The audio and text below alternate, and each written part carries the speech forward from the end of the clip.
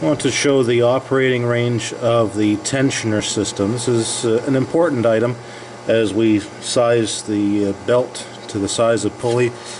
You'll see right here there's a block on the tensioner, right here to here, and there's a mark here.